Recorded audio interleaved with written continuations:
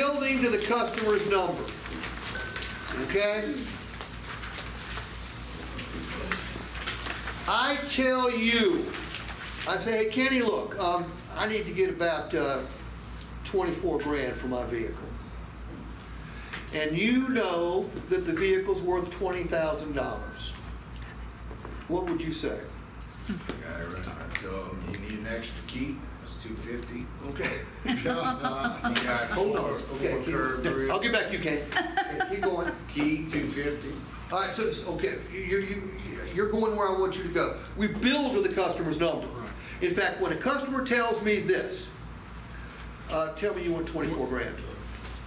I really feel like I need to get $24,000 from my trade. Okay. I know it's worth that. Old school. I know what I got. Old school would be, Kenny, where'd you get that number? Right. Okay, confrontational. New school, Kenny, I don't know where you got that number, but I think you're right. You hit the nail right on the head. It can be worth $24,000.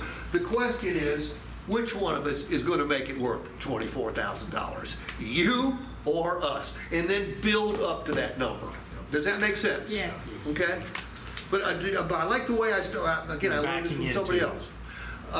You got it. Instead of telling them they got a shitty number, tell them they got a great number. Brilliant. Good research. And then help them understand that it's going to take some money to make it worth that. And who can do it cheaper, you or me? The dealership can do it cheaper. Yeah. Right. Okay, good. You guys are Now, smart. so, okay, let's take that scenario. He has a new truck.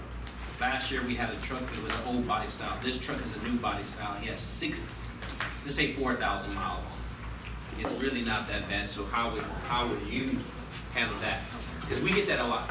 Okay, well, then we're going to have to go to, see the bottom of page 4, what's it say?